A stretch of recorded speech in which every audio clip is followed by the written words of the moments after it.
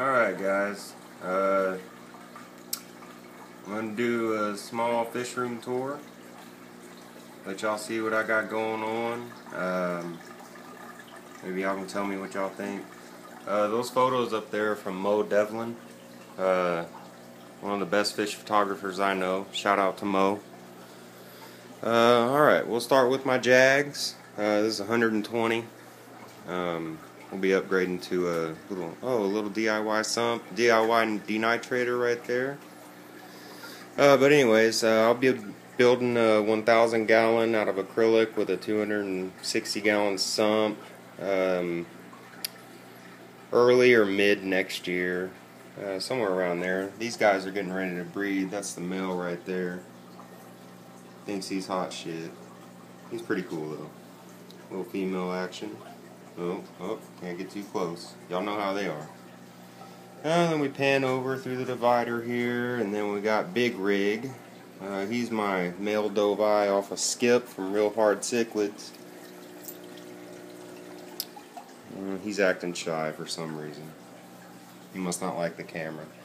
Anyways, then we pan down to a little 30 gallon I have here. You can see a little female I got there. Little Amphilophus labiatus there. Red devil, you know, whatever. And then back from the earlier days when I had a planted tank, that's still kicking. I have a couple guppies, and I think I might have a breeding pair of crib cichlids in there somewhere, but oh yeah, there's the male or female. Yeah, there they both are right there. Anyway, and then we pan over here. Got a 40 breeder. You know, guys, I've been going through some really long hours today, so my tanks look like shit. I'm sorry. Whatever. Y'all get the point, though. I got some baby Jags right there, and then somewhere in here I have another male doveye from Skip at RHC there. You can kind of see him hiding that Java moss back there. Yeah, his name is Kong. Got Big Rig Kong. That female that y'all saw is Little Lady. And then right here, got a Lima shovel nose, and then I have another male doveye in here. He's a wild caught doveye. That female that y'all saw is wild caught as well. Let's see if we can get him. I don't know where he's at. Got some plants in there too. He's not really tearing them up too much, but oh, here, look. Let me throw some food in there, see if I can get his little ass to come out. He's pretty good looking. He has his eyes are really deep red. Here, let's see here. Any of y'all looking for good cichlid food? Hikari. It's the only way to go. Only way to go. I've been doing this for probably 13, 16 years or so, and this is the best food. In my opinion, it's the best food. I mean, he smells it. I don't know what it is about my doveyes today. They're shy for some reason. Oh.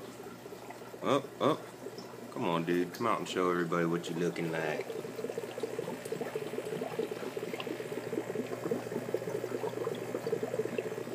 You can kind of see him back there. Y'all get the point.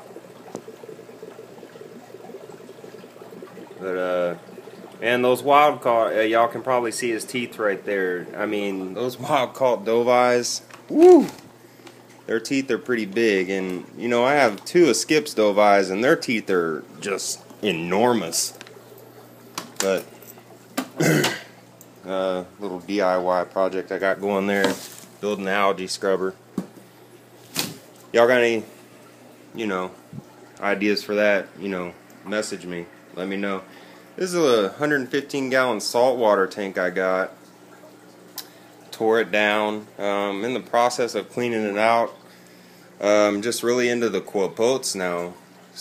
Or guapote, tomato, whatever. I say guapote. I think it sounds cooler. I like it. My son draws pictures for in here. I put it over that ugly ass picture in the back. But pretty soon I'm going to walk over how to do one of those. I think Joey already did that. I'll go over how to do one of these denitrators. They work really, really good. My nitrates in this tank with those fish, I mean, it's a low bio load, but it's still, you know, 5 to 10 ppm, so it's worth it. My little junk pile over there. But yeah, guys, let me know what y'all think. Rate, comment, subscribe. And I'll do an update on some other cool shit tomorrow. Alright, peace.